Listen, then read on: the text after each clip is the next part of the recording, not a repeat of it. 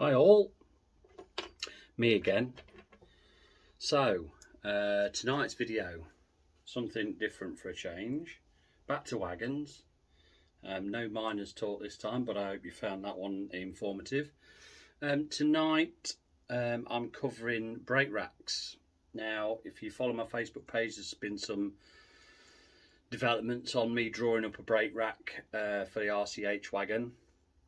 And I've had a bit of a chat with someone about doing them as a lost wax casting, because the top part, the way it was shaped, it was a casting and everything like that, on full size that is, not on miniature. So I kind of looked down the routes of lost wax casting them, and again it comes down to you guys as a consumer when it comes to costings and everything like that, because if they're not a big seller, I don't order that many, and if I don't order that many, it costs more money. So it's kind of it can be also looked at as a bit of a pointless exercise. Laser cutting them and fabricating them is the quickest way and the cheapest way, and cheaper than that would be to go down the routes how I'm doing it at the minute, and that's fabricating them. So you start off with some 1/4 by 1/16 steel. You could probably do it out a bit thinner, but I do it out 1/16 because 1/4 by 1/16 is available from loads of different model engineering suppliers. I haven't got to get anything guillotined up or laser cut or anything at the minute, but I am going to go down the route of having one laser cut, because they only really need to be 1 millimetre thick, not 1.6 as this would turn out to be. So they don't, because they're not really doing a great deal apart from you pinning the brakes down. Now you'll notice that's the back part of it with a hole in it. That's the front part, and it's got 2 bends in it. Okay, now you'll notice there isn't any holes for the actual pin when you pin the brakes down. And if you watch old shunting videos, you'll see them with a long metal pole. The wagon will come along and they jam the pole in and push the brake lever down and slap the pin in. So what it should look like, here's one I made earlier. Well, I didn't actually. These are laser cut ones, and they're in 5" for 5" gauge wagon, and these are done by my mate Chris over at the Yorkshire Wagon Company. So that's a laser cut part, and then it's all bent up to how it needs to be. And then there's the back plate to it. There, look, see this part's it's tabbed and silver soldered together at the top there. So when they marry up, like so, you have a brake rack. Now you see this little tab there, that's for the chain to go on, and the pins, where the pins fit in. And then the pins obviously go through the holes there. This leg that's here, that bolts to your W iron. Okay, now you'll notice mine hasn't got that yet.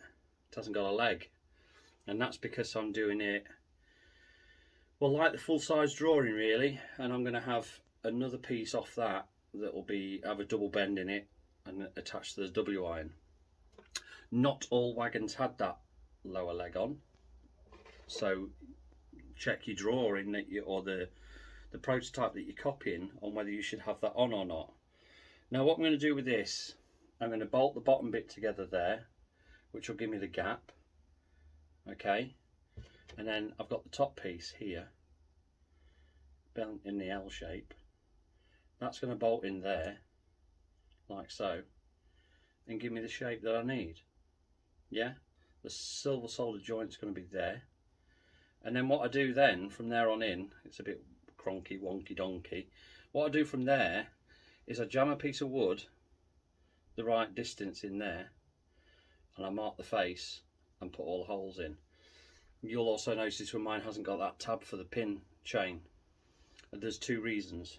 One, I haven't cut it to silver solder it on yet, and the other one is I was in 2 minds whether to do it as per my full-size drawing, or whether to do it how I've done with some Midland wagons, which is there's a little hoop at the top and the chain was hung from that hoop down the face.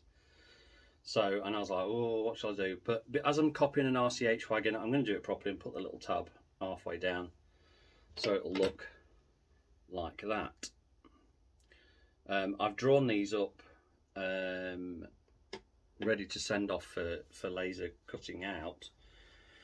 The bit that bothers me at the minute is making sure I've got my right distances for that bend, that bend, that bend and that bend, because once you've got the holes in it and you go to bend all that up, if I haven't got the strip of material the right length, when you go to bend it all and bolt it all together, the holes might not line up and then throw it in the bin. So they're drilled 6BA clearance, like so, and I'll whack a bolt and nut on there, but whack that nut on the back of there. And what that'll do on here, it will hold it in the right position for me to get the front one on, the top one there, in the right position. That one will be bolted in there, and because that one's bolted in there, it'll keep it the right distance apart for me to run the solder in it, which I'm going to do that video in a second. So I'm going to cut away now, bolt all this together, flux it all up, drop it on me little makeshift hearth here, silver solder that joint, and hopefully film it at the same time so you can see the process of what's going on. And then yeah, fingers crossed, we're going to be all right.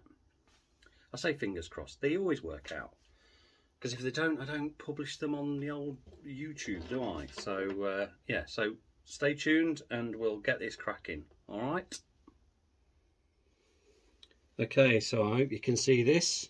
There's the flux joint there, and I'm about to fire up the old silver soldering.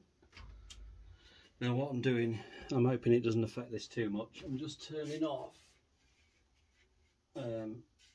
artificial light in the workshop to make it a bit darker.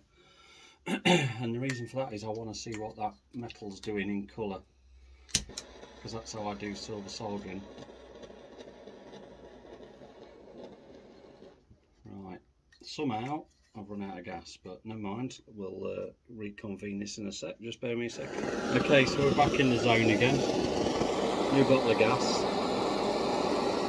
So we're heating up that joint there until we get it glowing. You can see the flux burning off, or the water in the flux burning off. Okay. And what I'm doing, I'm going to watch the metal, not the flux this time. I'm doing this. See, that top piece has gone, starting to glow already. It's this bottom one I want to go with it, and the flux has now gone to like a water. Touch it, job done. Yes, I've gone a little bit excessive with the silver solder there, but I don't care. It's better to have too much on it and clean it off again than not have enough. And that's it done. So now what we'll do, we'll get the acid and just drop that in. I'll let it cool first. I don't like grabbing hold of it when it's red hot with the pliers or whatever to drop it in the acid. So we'll let it go a little bit cooler first. This is my small parts acid bath, which is basically a Tupperware tub with some water and acid mixed together. In it goes. Okie dokie. So that's that process done. Okay, so we've done that bit. What I've just done, I've just taken it out of the actual acid, citric acid. You can buy that in crystals from EKP and other Reeves and all them lot. You know, they all do a citric acid crystals. You mix it with water, and I leave mine just in a little Tupperware tub for little parts, because it's kind of easier to deal with than doing a big bath of it somewhere that will eventually evaporate unless you keep it topped up with water. Whereas if you've got a little tub of it, it's all you're going to really need, to be honest. The flux, because before someone asked me via Messenger or whatever, it's even still got the old label on it, EKP Supplies, Easy Flow Flux Powder, on there, I don't know if you can see that, just on there. I've had it donkey's years. I think it was my dad's before mine, you know, so when he passed away and I took his workshop on, there we are. Still got that old stuff still going. You don't really use a lot of it. I have a little jar there with a load of pre-mix in it, and if that evaporates, because the jar lid's not very good anymore, if it evaporates, pardon the way I'm going to describe this now, but I put a little bit of spit in it to turn it back into a liquid. So top plate unbolted, bottom bit silver soldered together, job done. So now what I'm going to do is I'll just tickle up this joint here that I've silver soldered, if you see that. I'll just tickle that up with a file, make it all nice and neat again. Then I'll mark out that face for all the pinholes for the brake pin, the rack pin to go through, and then I'll solder on the little tab there. Same process as before, but I'll put it face down with the thing and then just touch it in. What I use to solder, 0.75, I think this is easy flow wire. I buy this on eBay for like three foot lengths. I go through that quite a bit. I've got some rods that I think I've done in another video, but they're 1.5. For something like this joint, you don't need 1.5 wire just to put a dab on it. Yes, I did go a little bit excessive with the thing on there. So that, in a nutshell, is how you do a brake rack. So that will bolt through there, as you saw it bolted together. That'll be in the top bit, and that's your rack, and that bolts onto the frames like so. You can see that it'll bolt on the frames like so. I've already pre-drilled the sole bars for this to go on, so that'll bolt on like so. And then the brake lever, which I've just had cut. Ed at Model Engineers Laser, he's a brilliant bloke. He's done me some new brake levers. I drew these up from the works drawings, got the angle there, you can see the angle in it, got the angle right, the depth there right. I've put a hole in it so that, because what I do is I back these with a little stub, because this is single acting brake on each side. That will obviously go through like so.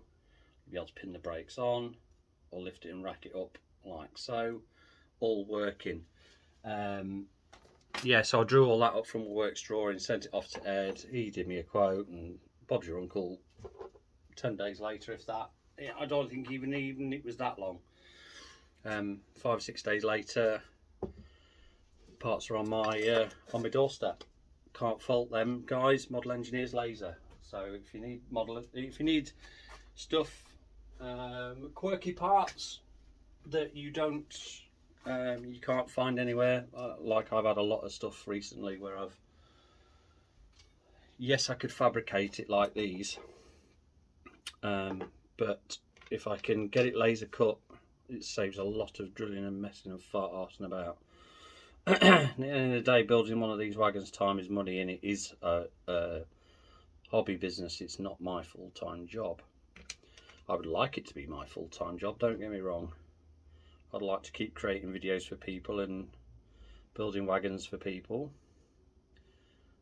and doing it full-time, but there's not enough of you chaps out there building these little bad boys for it to turn into a full-time job, so we have to do it in our spare time, and that is getting harder and harder to find.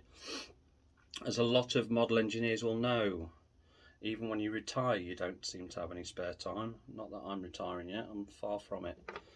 But there we go. Thank you for watching. We'll see you on the next video. Keep posted on that one. I'll share some pictures as it's all finished and the rack is on the wagon that I'm doing, and I'll do the brake action and how the brakes are pinned on. And if I can find a suitable video, I might share a video of some wagons of the good old days of steam being shunted and brakes pinned on and stuff. I love watching old videos like that. Brings back some right nostalgia. Not that I was around back in those days, I wish I was. Yeah, so thank you ever so much for watching.